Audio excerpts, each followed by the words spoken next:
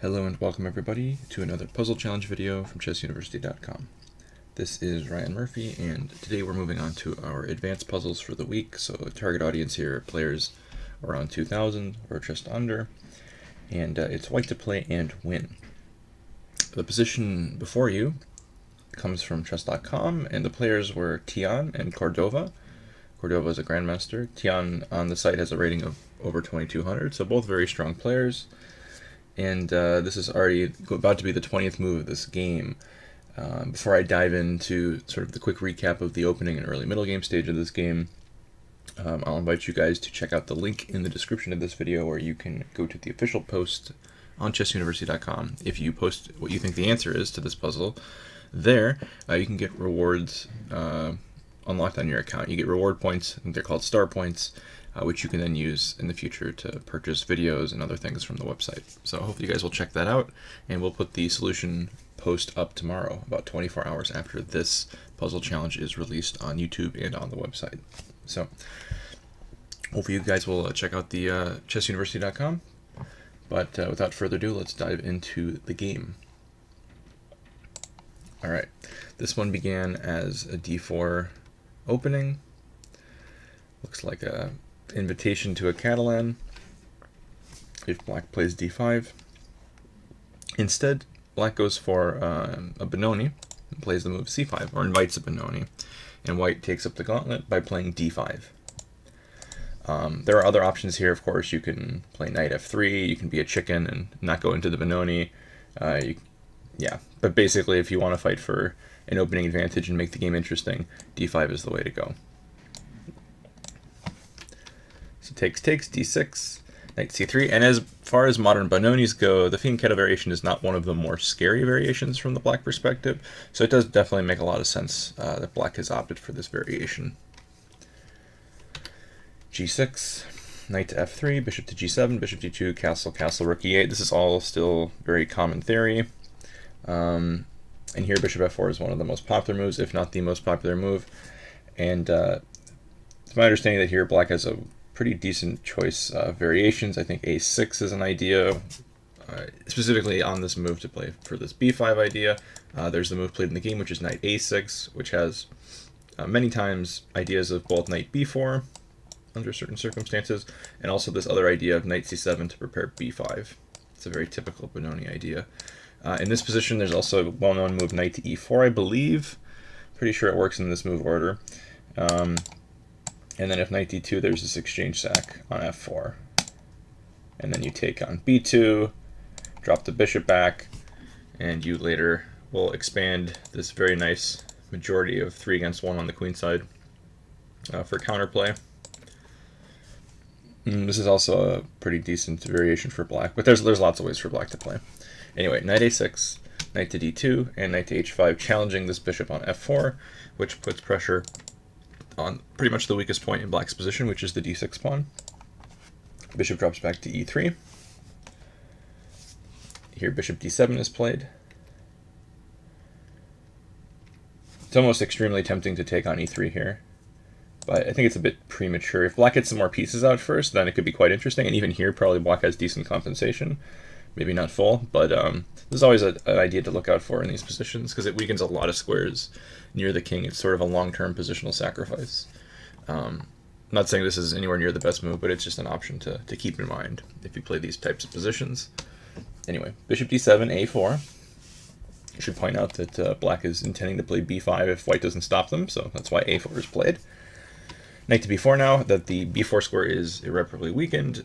Notice that this pawn cannot go backwards, so this knight's very safe here, can never be kicked away. And now white plunges the knight to c4, which is often the best square for this piece because it puts pressure on this weakness that I highlighted just a moment ago. So here, black goes queen c7 to protect the pawn. Bishop to f3, challenging this knight on the rim, trying to potentially threaten to weaken the black pawn structure by bishop takes knight, when black would have to take back with a pawn and double their h-pawns and leave their king a little bit open. So black retreats the knight, which is very logical. Bishop to f4, maximizing pressure against d6. Bishop f8 is pretty much forced to guard the pawn. And now white goes ahead with a very standard idea, and this is in fact the white main strategic plan, which is to play e4, e5. and break through in the center. That's where white has more space and more pawns. So e4 is played. a6, trying to organize counterplay with b5. This is a typical idea in the Benoni. That's where black has more pawns. That's where they're supposed to play. White goes rook e1, just getting ready to punch through e5. It was maybe possible to play e5 directly, but in a blitz game, you want to make sure everything's in the game before you start taking concrete action. So rook e1 is a very easy move to play, and rook a8, which unfortunately does not deal with the threat of e5. And after e5 already, white's doing very well. If we back up here, it's already a very difficult situation for black. Black has to basically strive for immediate counterplay, otherwise they're about to get just run over in the center. And you sort of a do or die moment. I think black needed to try b5 and hope that it works. If it doesn't, well, then you die fighting. And if it does work, then you get counterplay and you can distract white from their intentions of playing e5. So a sample line would be, takes. There's a lot of things that could go on here, actually. There's the exchange of rooks on a8, which you'd have to consider. There's also this crazy move, knight takes d6, trying to then follow up with e5. So, for example, take, and e5. It was important to distract this rook from the e5 square. That's why we included the exchange of rooks first. And you regain the material with this fork, but it's still a mess. I mean, it's a huge mess.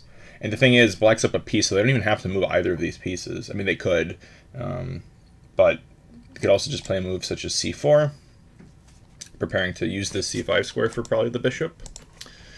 And then if takes here, then this is already supposed to be good for black. I mean, if we look at knight d3 is a very typical jump, hitting everything, basically. This knight's a complete octopus. So that wouldn't be good for white. Better is probably to eliminate the dark square bishop. And this might actually cause some problems for black. And it's definitely not a pretty position, but there's still some fighting chances, even though white should be better.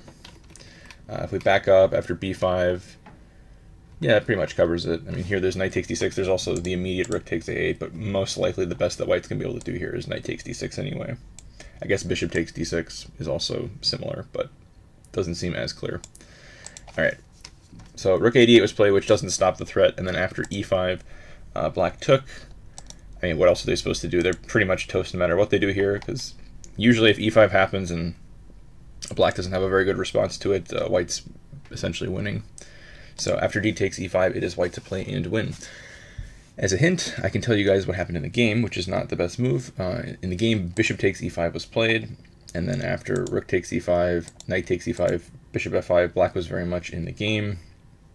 They're able to blockade this pawn on the d6 square, or at least that's an option.